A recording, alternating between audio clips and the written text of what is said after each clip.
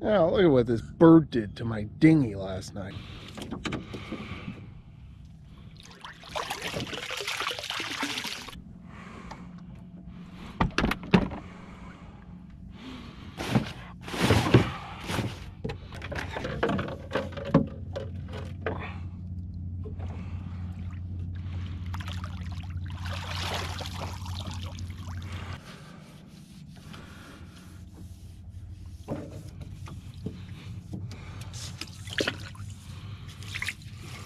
Alright, so try leaving the cover on at all times when not in use from now on. So hopefully that'll keep the birds from attempting to land in it. And if they do crap all over it, they'll crap all over the cover. And we'll see how that works.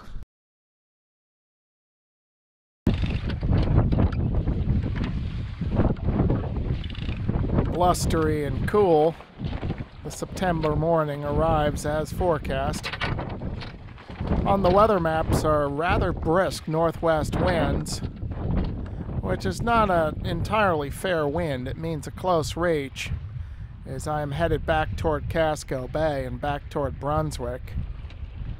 However, after sitting in Flanders Bay for 4 days now with next to no wind, and the only wind that I had was from the southwest, so dead on the nose, I'm pretty much going to take anything that's close to a fair wind.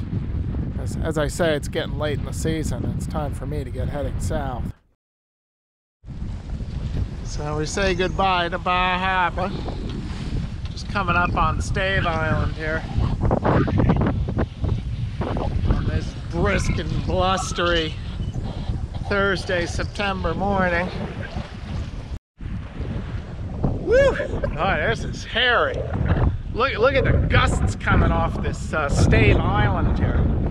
Just a moment ago, I took a flying jibe on one of these. A sudden shift just completely caught me aback. And now we're about to hit the gusts on the other side here.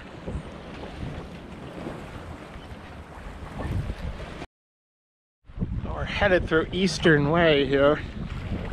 I've gone down to the heavy weather jib, which is certainly leaving us under canvas now, but these gusts are still too fierce. I put the reef staysail up and quickly took it down after getting hit by a couple of those gusts that just laid her down on her beam ends.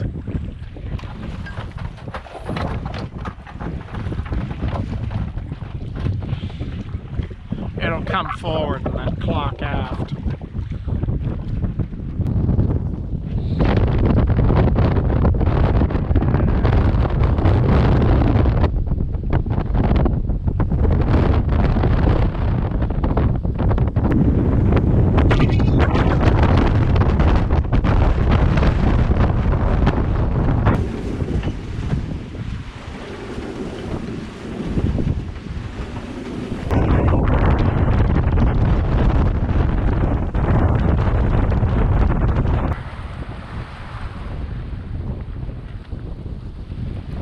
Get out in the more open water, it's pretty much 25 knots solid. But then we get in between the islands and it gets very gusty. So there's no rest for the weary today.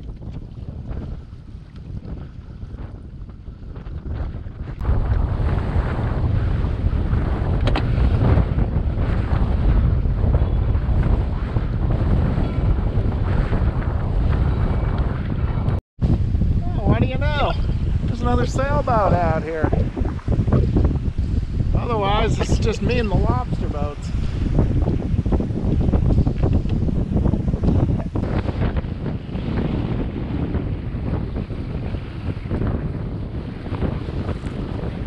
And the two-step continues. Get into open water, it howls. And then in between the islands, it gets light and fickle.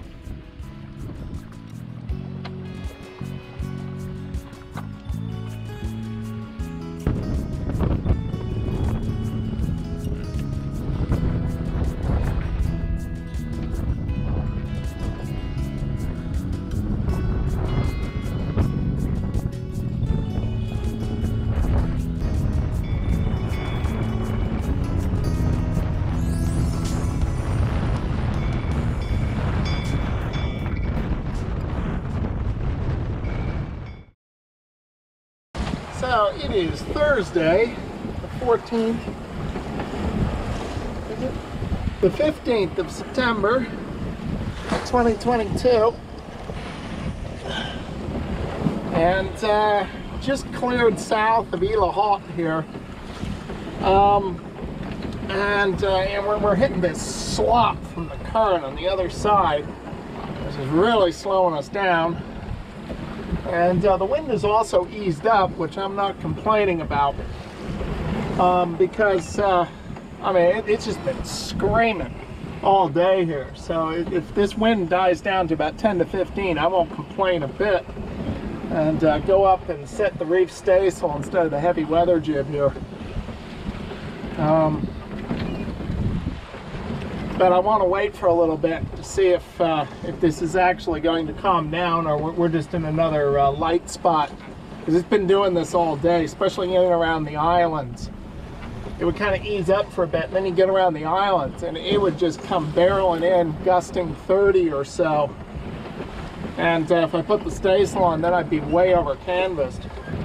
So anyway, I haven't had anything to eat or drink all day because I've had to be on the helm trimming sail and navigating, because we're threading our way through all these islands.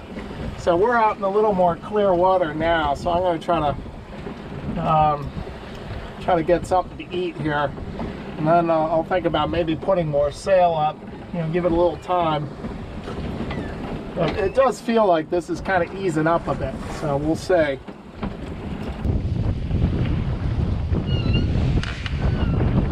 This is going to be an overnight sail at the least, as we still have many miles to go back to Casco Bay.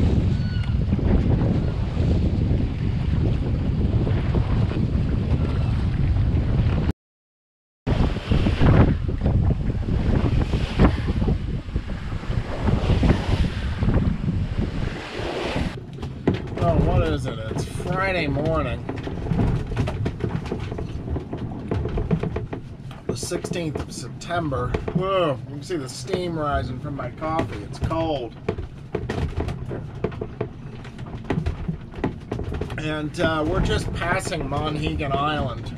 Passing the Lure at Monhegan Island. Leads us with about 20 miles or so to Cape Small.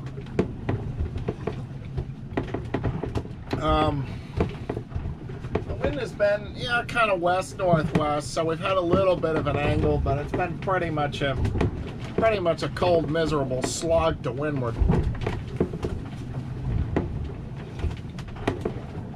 I think after I'm done with breakfast, I'm going to lay her over on port tack. We'll close the shore a bit, maybe get a little flatter water. Yeah, because we're kind of really slamming into it here.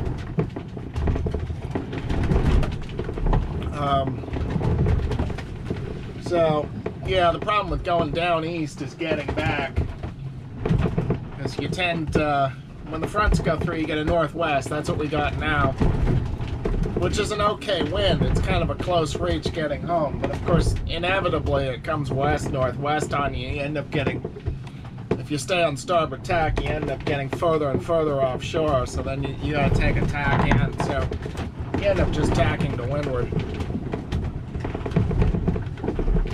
So just get a cup of coffee and some breakfast, and I think I'm gonna put her over on the other tack and see if we get a little closer to the shore. Wax off. Looks like I gotta put a reef back in the staysail. We're getting a little too much wind again.